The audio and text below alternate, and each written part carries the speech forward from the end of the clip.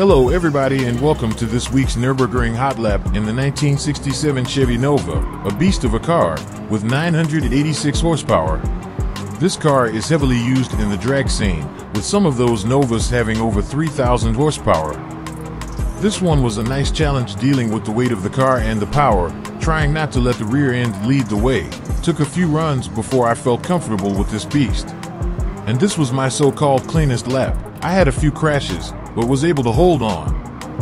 And as always, that's enough of me. If you enjoyed this video, please subscribe to the channel. Thank you and see you in the next one.